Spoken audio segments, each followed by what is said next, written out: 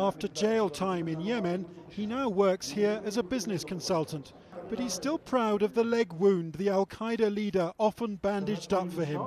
And though he's retired from jihad, his sympathy for the latest generation is hard to disguise.